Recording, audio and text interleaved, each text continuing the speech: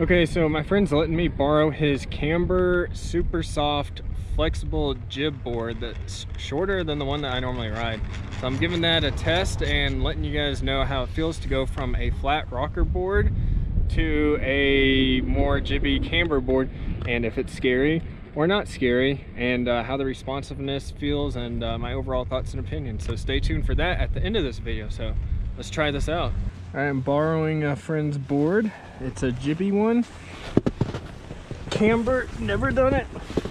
So we're gonna see how this feels. Apparently it has a really soft flex. So this is gonna be my experience coming from a rocker board.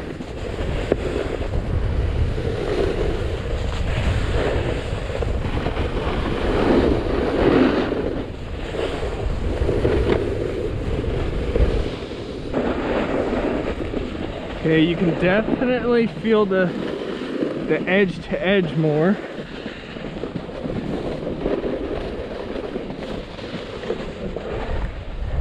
Alright, you can definitely feel the corners kind of digging in, but as long as you're aware of it, you won't catch an edge so far. Also, this is my first time riding at 15 and 15 stance versus 15 and 0. So yeah, this board's also a few centimeters shorter than the one I'm currently using.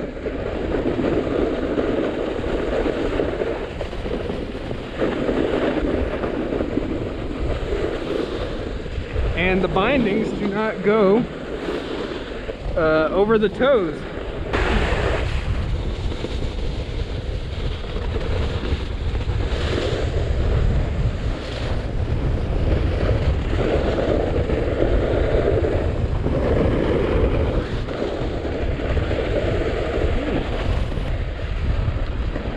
Felt a little grippy, like I was gonna catch an edge, just from being lazy on that.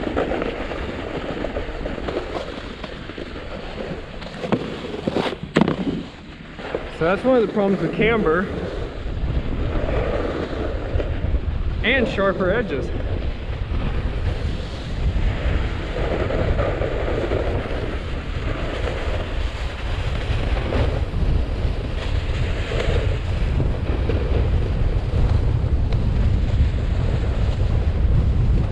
The softer board does ride over bumps a lot easier though.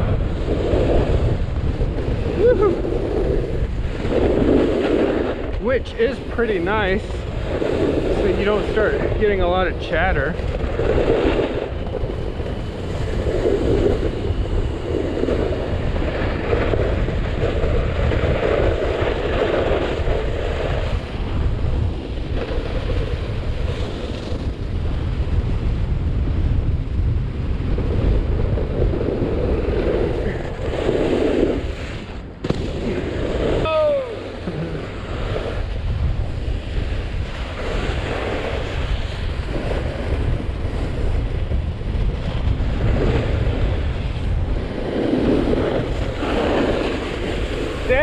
Oh!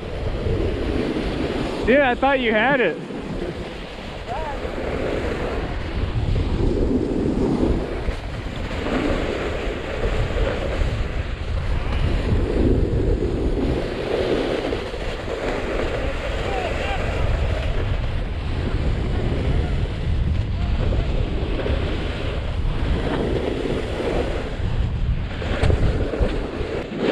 I'm gonna turn the nollie.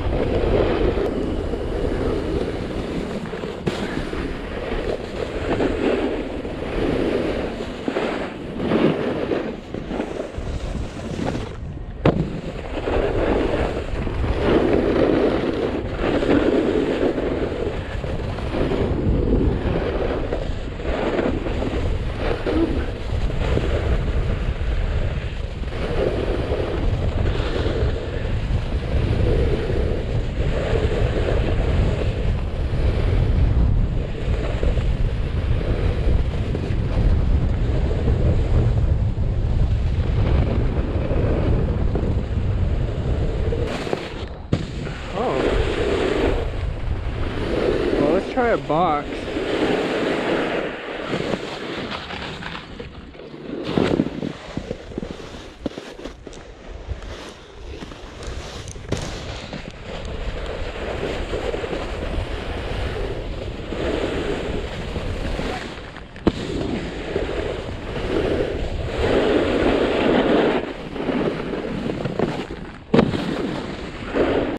Sorry, I forgot to record the outro explaining how the board felt to me and the review.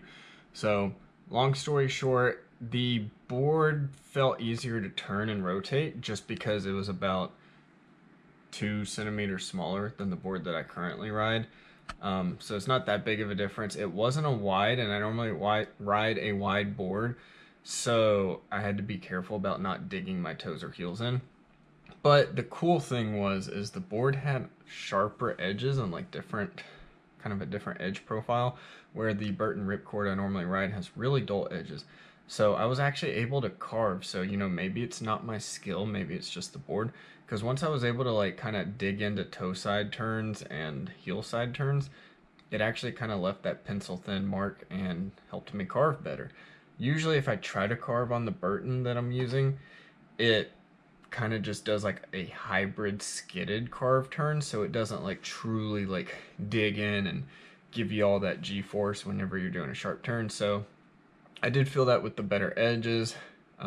It was soft in the contact points and like kind of the insert packs. I don't know exactly all the terms that I'm saying, but I was able to get like more pop and kind of a springiness from the board being shorter than my other one. Apparently I looked up the profiles online and they're both kind of in the same stiffness category, but having a shorter board with the same stiffness and not being wide gives you more of like a kind of a flex and spring.